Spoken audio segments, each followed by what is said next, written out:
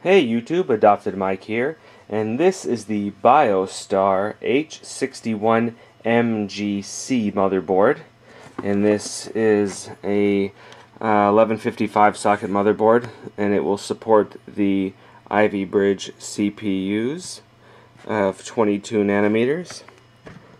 Take a look at the front of the box here. Some of the features on the bottom. For next gen, or rather it should be current gen Intel 22 nanometer CPUs. There's a look at the side and the top, the other side, and on the back. So we've got dual DDR3 RAM, so it's 2 RAM slots, a PCI Express by 16 slot, solid capacitors. There's 3 gigabit SATA on this, so it's not the ultra fast SATA. Bio screen, E-hotline, HD audio out, gigabit Ethernet, the Rojos EUP charger booster, Bio Remote 2. Okay, so now let's take a look at the inside of the box. Starting off, we have, okay, I see, just telling you about the pin cover. We have the rear I/O shield, a couple of SATA connectors. Got a quick installation guide here. It's a fold out like a poster. Got a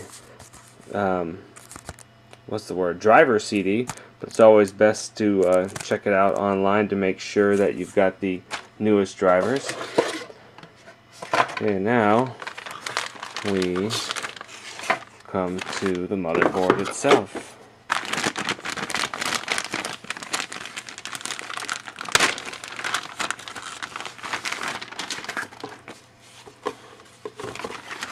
Okay, there it is.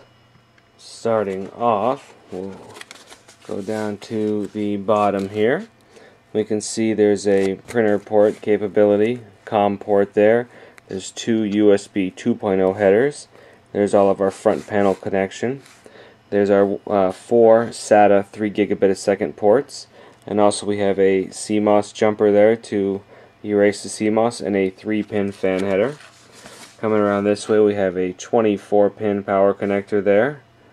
And nothing up there. Here's our CPU fan header. It's a 4-pin. Let's take a look. We got a 4-pin CPU supplemental power.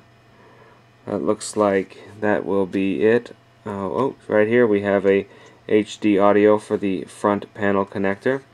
So that'll be it for the fan headers. We've got the one there and then the CPU there. We've got the socket is there, obviously. And then on the side here, we've got our 2 DDR3 for dual channel, and this will support up to 16 gigabytes of DDR3 memory.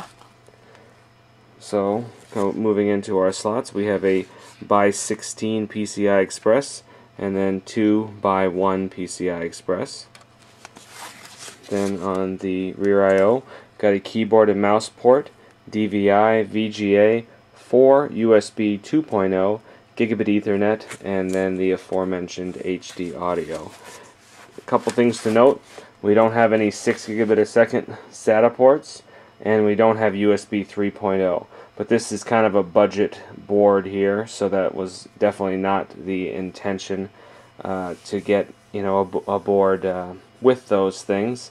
So this is just your basic Sandy Bridge, Ivy Bridge. Well, of course, yeah, it's an H61, so that'll not much there for overclocking or anything like that. Just going to be, the very basic workstation type board.